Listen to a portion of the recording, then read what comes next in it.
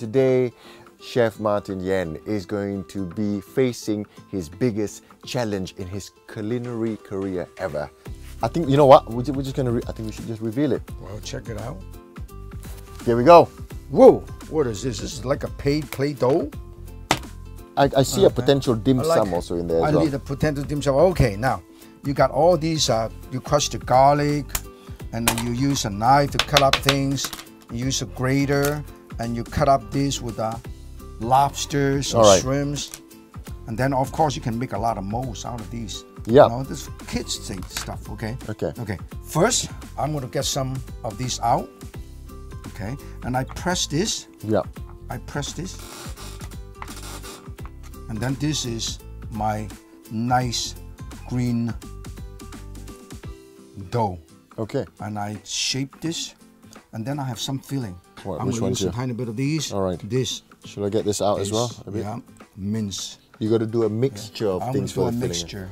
And this is, I call it the 3-color dumpling.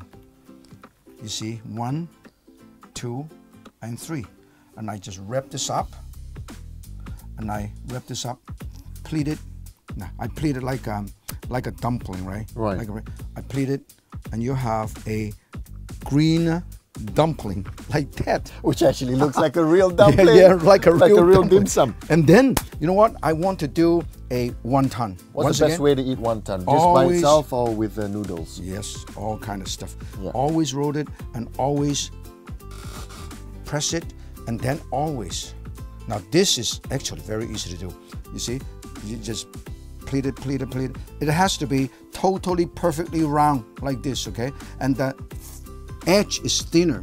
Now let me show you a square wonton, okay? I press this. I press this, press this, press this, and I use one knife. Nice. And I cut it. Whoa, look at this. Now, this is basically square. Okay, this is square. This is the square wonton wrappers right here. And this is how you fold the wonton. Okay, this is how you fold the one. You put it right here, and you fold it like this.